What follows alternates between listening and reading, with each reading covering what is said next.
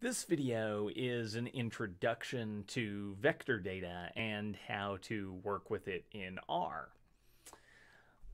Vector data includes all kinds of spatial data that are not represented by rasters, and this includes point data, line data, and polygon data. And we can see these three different kinds of here. Point data are represented by just a set of XY coordinates, one for each point, and are often used to represent things like sampling locations or other sort of points on a map. Lines are composed of, again, a series of points with XY coordinates that we then call vertices, but those points are connected in order to form a line, and these can be used to represent things like roads or streams, anything that is generally line-like in nature. And then finally, we have polygons, which are shapes that are filled, and these are made up again of vertices, and we need at least 3 of them in this case. So a set of XY coordinates, and they are connected with lines in order, just like with lines, but then the last point on the polygon and the first point on the polygon are connected to one another, so making a closed shape, and these are used to represent things like geopolitical boundaries or site boundaries or maps of things like soil conditions.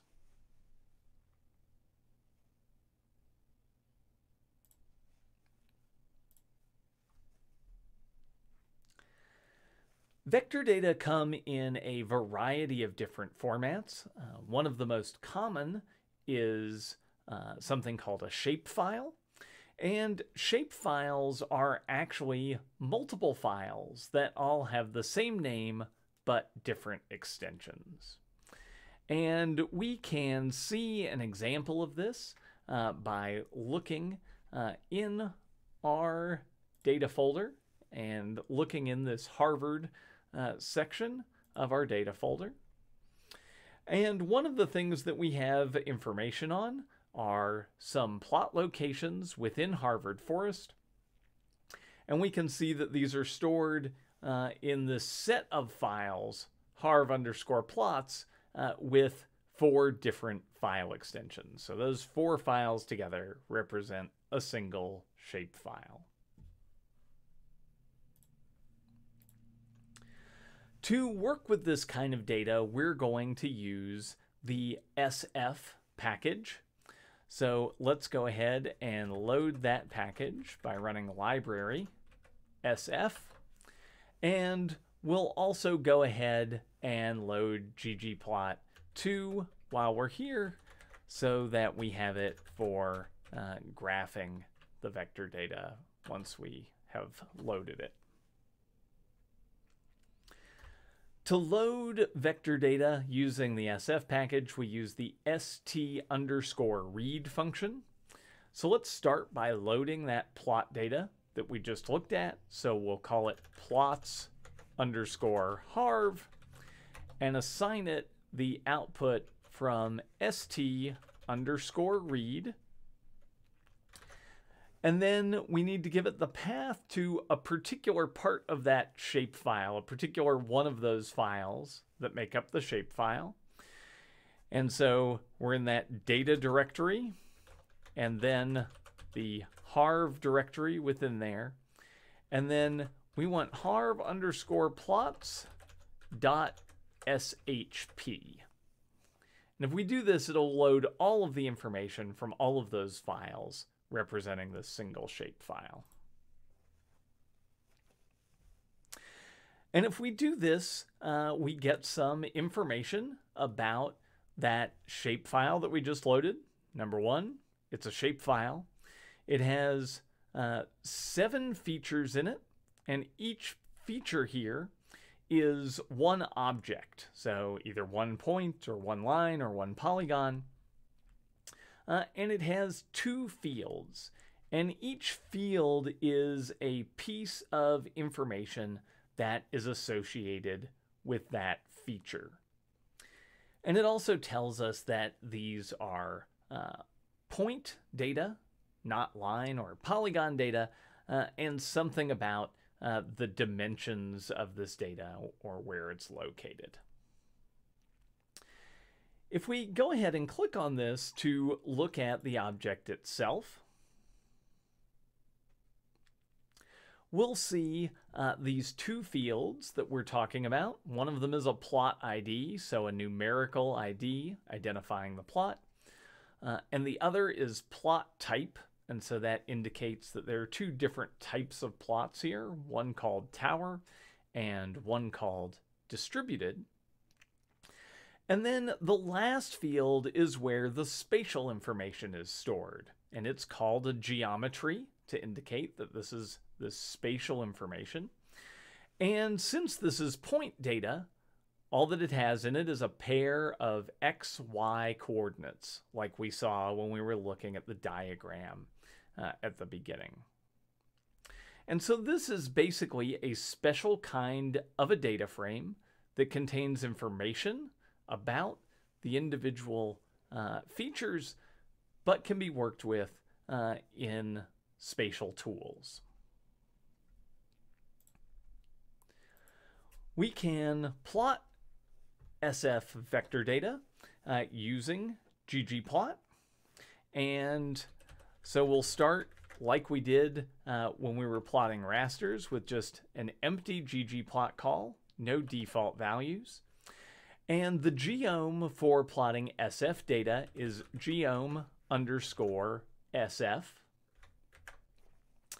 And then we want to say data is equal to plots_harv. And like with raster data, because this is a spatial data set, and there's some expectation for how it should be plotted by default, we can actually run this without defining a mapping between the data and the plot. And so if we run this, we'll see that we have a series of coordinates here plotted on latitude and longitudinal axes. We can also color vector data based on the values in these fields. And so, for example, we have two different types of plots, tower and distributed, that are stored in that plot type field, right?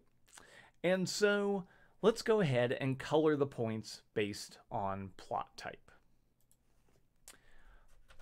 And so we do this in the same way that we would color points when making a scatter plot. And so we do this by defining a mapping, which is equal to our AES, or aesthetic function. And then we say color is equal to plot type. And if we run this, we'll now get the same map as before, but now we have points that are colored based on the value in that plot type area, and so we can see which point belongs to which plot type.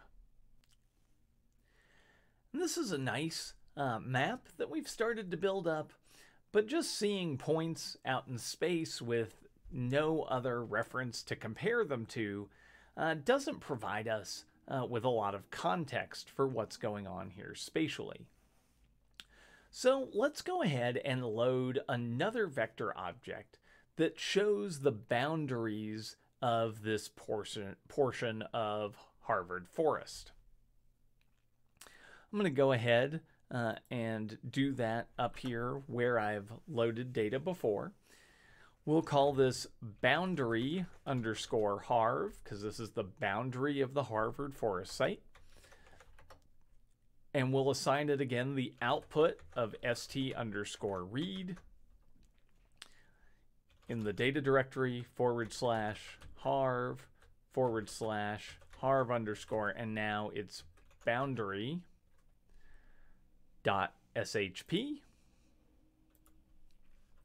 and we can run this. And so now we can see we've also got a boundary. It only has one feature, so that makes sense because it's just the boundary. That feature has 8 fields associated with it, and it's a multi-polygon feature. So let's just take a look at that real quick. And so it's got a bunch of information coming from Neon about the region that it occurs in, what its name is, what its abbreviation is.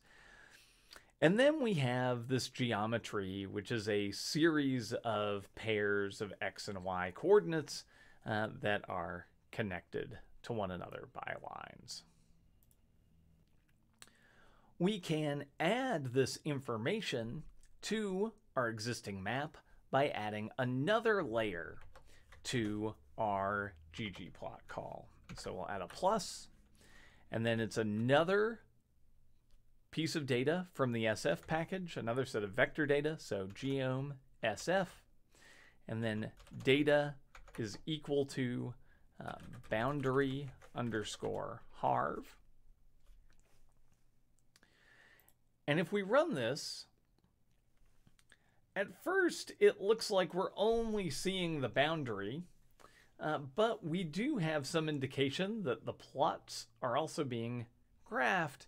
And the reason we're not seeing the points is because the order in which we add these layers is really important, because it plots the first layer first and then the second layer on top of that, and so on.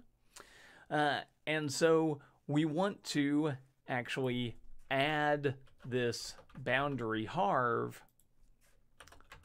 before we add the plots. So the boundary will go down as the base layer, and then we'll put those plot points on top of it so that we can see them. And if we run this again, we'll now see that we have both our boundary and our points within it. And the reason that this is a multi-polygon instead of just a regular polygon is there's actually this separate little polygon over here to the side. If we need to plot layers on top of one another that can't all be seen, there's 2 big thick layers, we can change the transparency of a layer so that we can see through it. And so if we went back to how we had things to start with, plotting the boundary layer after the points, which we wouldn't normally do in this case, but for demonstration purposes, we can set the transparency like we've done in other cases. And so let's say we set alpha equals to 0.5. Remember, alpha is how we set transparency. Then we could run this and we'll be able to see through that top layer into the underlying layers most effectively. So that's a brief introduction to vector data and how to work with it in R. We'll be using the SF package to read in vector data. Using the SF package, we use st_read, and in the case of shape files, we provide it with the path to the .shp part of the shapefile. We can plot these using ggplot, using the geom_sf geom, and we can combine multiple vector layers together by adding one layer for each thing that we want to graph. The order in which we plot those is important because the first layer will be plotted first, the second layer will be plotted second, and that's how we build up a ggplot vector map. How about now? Has the lagging stopped? Has the pixelation stopped? Has the world stopped?